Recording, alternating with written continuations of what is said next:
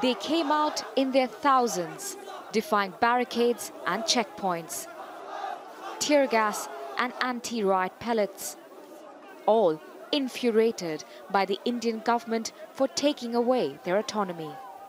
Protests began after Friday prayers in Srinagar, the largest city in Indian-administered Kashmir. Security was eased for a few hours, but by Friday evening, the 5-day lockdown was tightened again. Phone lines are dead, so is the internet. Getting to see a doctor is difficult. It was another long walk for the families of patients outside Srinagar's largest hospital. I can't even explain the hardship I had to face to get here. There's no food or milk for children. We are suffering. There are no doctors in the hospital. Here in New Delhi, a majority of politicians in the parliament backed the government's decision of revoking autonomy of the Indian-administered Kashmir. But there are some who are sceptical about the timing and the way in which it's been implemented. India's economy is slowing. Tens of thousands of car factory workers are losing their jobs. All the issues around the economy have obviously taken a back seat. I mean, nobody is discussing that except business newspapers, which nobody reads.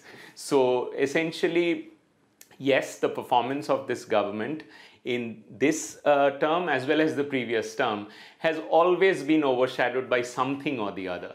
Some believe it's Narendra Modi trying to leave his mark after winning the 2019 election with a massive mandate. The Modi mandate was not an economy mandate. It was not based on the dream of fulfilling jobs, economy, but it was a national security election mandate. And this is a legacy term for Modi. This is where he wants to leave a mark on India in the way the first term was merely a preparation for this. Modi leads the Hindu nationalist BJP. Repealing Article 370 on Kashmir autonomy has been one of its core ideologies.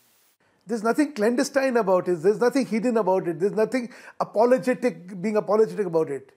We have done what we have stood for all this while. We've done of what we have committed ourselves to all this while. Modi looks like he's fulfilled the long-cherished dream of his party. But it's not clear how his government can win the hearts and minds of Kashmiris living under lockdown. Priyanka Gupta, Aljazeera, New Delhi.